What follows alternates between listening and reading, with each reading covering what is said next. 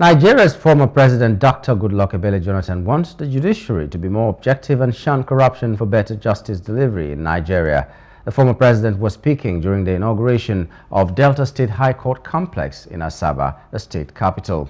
Our Asaba correspondent, Akpomejero Friday, reports that Dr. Goodluck Ebele Jonathan urged the Delta State Governor, Oborevwori, to continue to work on projects created by the previous administrations and build new ones in the interest of Deltans. The former president commended the governor for completing the project, which began in 1991, noting the importance of providing the judiciary a conducive working environment. Properly conducted, that 50% will not go to court. The next 50% that go to court is that they know they failed election, but they feel they can use the judiciary to declare them winners. So if the judiciary don't declare who don't win election that they are winners, that remaining 50% who will not go to court.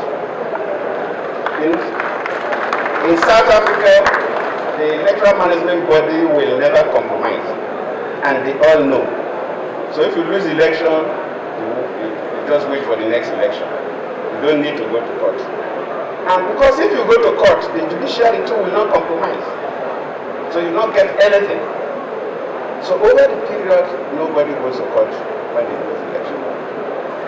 And Nigeria, I believe, will get there one day. So the judiciary, let me use this opportunity to, the CJN is here, the judge of Delta State is here. You must help people like us and Ned, who the politicians. Be very strong and do the right thing, so that this abundance of litigations after election will stop in this country. Governor Oborevwori, who completed the building of the High Court with 6 courtrooms, 6 holding cells and other facilities, also presented 20 SUVs to the judiciary in the state. In line with my promise to complete all ongoing projects inherited from the immediate past administration, I took this project as one of my priorities. Of a truth, that out of the 3 arms of government, only the judiciary was lacking a befitting building complex.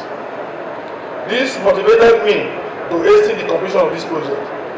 I am glad that today the narrative has changed for good. The cause of justice will now be better served for the greater good of all. As a government, we have taken steps to further ensure that our judges and associated staff not only operate in a conducive and enabling environment, but has also provided with the necessary tools that complement the functionality and prestige of their offices.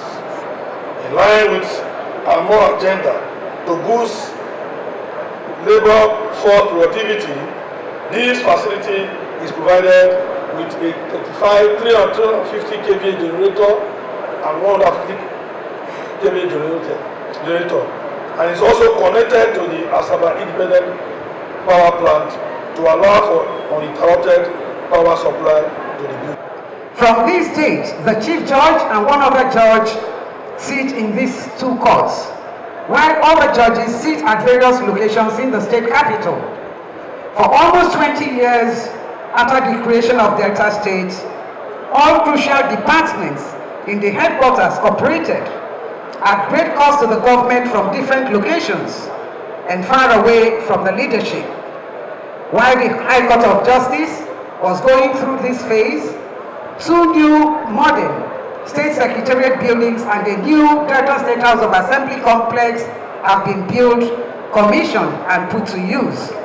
I must confess that at that stage, the judiciary felt like an offer. The dream of every successive chief judge since the creation of Delta State is to have a befitting headquarters which can accommodate all judges and support staff in one place. Hello, hope you enjoyed the news. Please do subscribe to our YouTube channel and don't forget to hit the notification button so you get notified about fresh news updates.